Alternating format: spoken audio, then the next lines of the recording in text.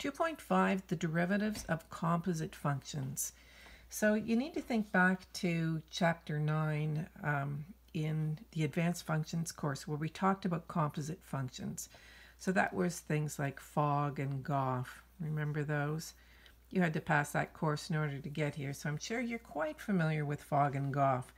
So all it means is that when you have a function, you could have a function that is like f at g at x, where you plugged in some function g at x into the function f at x.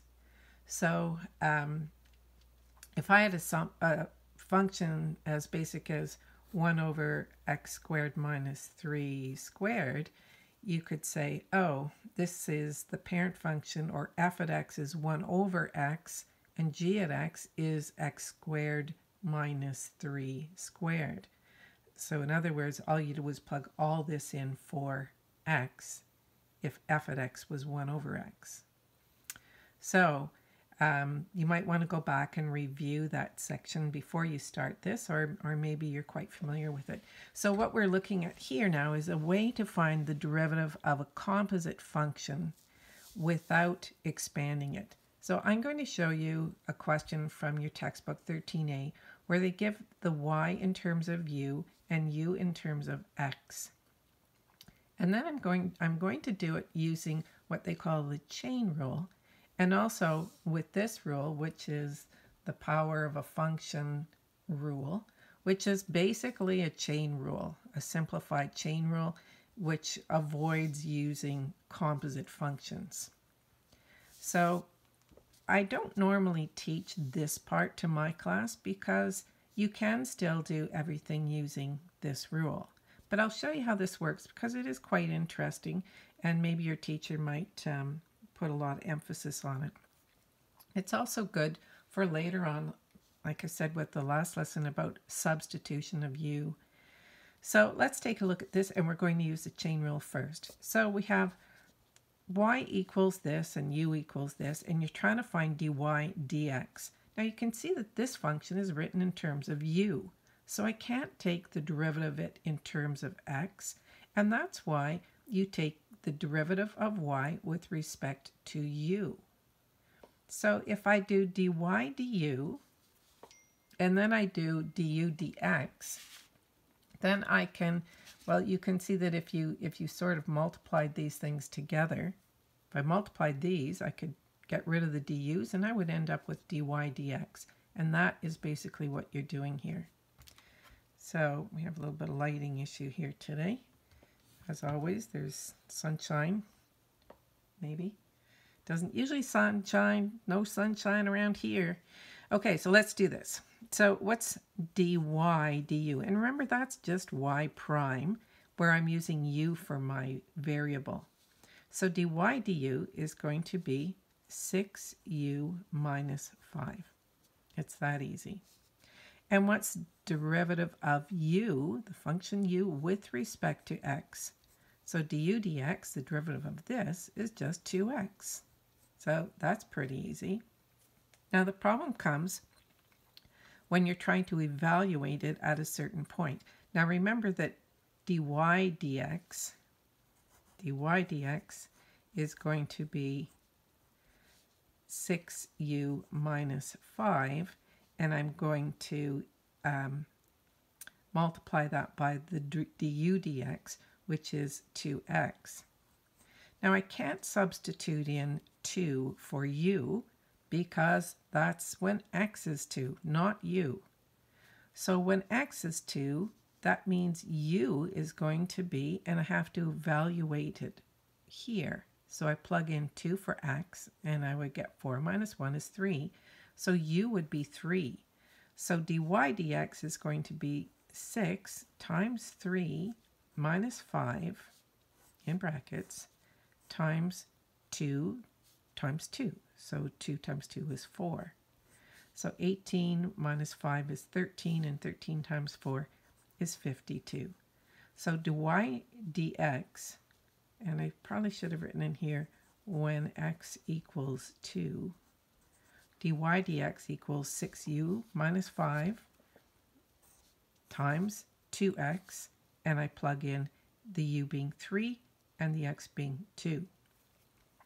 Now, like I said, you could do this by substituting in x squared minus 1 in for u like we've done before. So I could write this as y equals 3 times x squared minus 1 squared minus 5 times x squared minus 1 plus 2. Now if I took the derivative, I could take the derivative entirely with respect to x because I have substituted my u with x squared minus 1. So I wouldn't need to do this evaluation. So let me just see if I can get rid of some of these sunlight streams. Maybe it's even worse with a lot other light. Oh dear, lighting issues are the bane of my existence here. Okay, so let's take the derivative of this. So y prime equals, so I do 2 times 3 is 6. I leave the inside alone. I reduce the exponent by 1, so that's to 1. And the derivative of the inside is 2x. And then I have, this would be, if I expanded this, it's probably easier to see it if you expand it, because you don't, well, it's just easier. So this part here would be minus 5x squared plus 5 plus 2. Right? I could replace this with this. So the derivative, these are just constants, and the derivative of minus 5x squared is minus 10x. So now if I evaluate y prime when x equals 2, I would get 4 minus 1 is 3, times 6 is 18, and 2 times 2 is 4, and minus 10 times 2 is minus 20, and that would be 72 minus 20 is 52. So you see how you're getting the same answers, whether I use dy, du, du, dx, or the Leibniz notation here, and using the chain rule, or if I just use the power of a function rule here. So this is pretty quick though, right? Especially if you have two really complicated functions. This might be the way to go, but I don't see too many of those down the road for you. So it's whatever your teacher wants you to learn. Okay, what I do want to do is a couple of more of the difficult questions that involve a product rule with a chain rule and a quotient rule with a chain rule. So we're not going to use Leibniz notation. We're going to use the power of function, which is also a type, a special case of the chain rule. I've always called it chain rule because it involves a chain, right? You do this and you do the inside, do this, do the inside. Okay, so let's go ahead with this one because some of these require a bit of simplification that you might not see. Or, you know, you'll turn to the back of the book and go, oh, miss, I don't know the answer. I don't know how they got this answer. So I'm going to show you how to simplify these more difficult questions. Excuse me. Okay, so this is a product, right? I have something times something. So I'm going to do the first times the derivative of the second. So that's going to be, make brackets, okay, so you know that you've multiplied. So it's 2 times x cubed plus 3. Reduce it by 1 is 1. The inside is 3x squared. So that's the first times the derivative of the second plus the second times the derivative of the first. So I have 3, then I have x squared plus 3 squared, and the derivative of the inside is 2x. Don't forget to do that. So now what you need to do is simplify. So the first thing you want to watch out for is this plus sign in the middle. Okay, so you're factoring about this. Simplify the little basic monomials and constants here first. So you have 6x squared, and I have an x squared plus 3 cubed, and I have an x cubed plus 3. And on this side, we have some of the very same things over here. We have 3 times 2 is 6x. Now I'm going to write the x squared plus 3's first, so we get them in the same order as the other one. So I have x squared plus 3 squared, and then I have an x cubed plus 3 squared. Okay, so now you want to look left and right. What can I take from each of them? So they both have a 6x, right? So let's put that down first. Okay, I have an x squared plus 3 cubed and an x squared plus 3 squared. So the most I can take from both is an x squared plus 3 squared. Now I look at the x cubed plus 3. I have one of them here, and I have two of them here. So I can take one of them from both. Okay, so those are your common factors. Put a big bracket, and now divide this. See what you had left over. So I took out 6x. There is 1x left over here from the 6x squared. I took 2 of those, but I still have 1 left of those. So x squared plus 3. And I took all of these. And then plus, don't forget your plus sign here, you'll get all confused. So this was from this side, and now I'm looking over here. So I took the 6x out, that's gone. I have 6x squared plus 3 squared, that one's gone. I have one of these, and I had 2 of those. So I still have one more of these over here, x cubed plus 3. You can leave it in brackets if you want. Okay, so now that I've got this factor out front here, I can just write that out. And then I have to simplify what's left on this side. So this gives me x cubed plus 3x plus x cubed plus 3. So x cubed plus 3x, x cubed plus 3x is going to be 2x cubed. So I have 2x cubes, and I have 1 3x, and I have a 3. And that's perfectly simplified and factored. Okay, so again, the big part you have to be careful about is this plus sign here. Okay, don't lose it along the way. Okay, so let's do one of the quotient rules. More complicated quotient rule, because look, I've got all this stuff underneath, and I have this to the power of 4.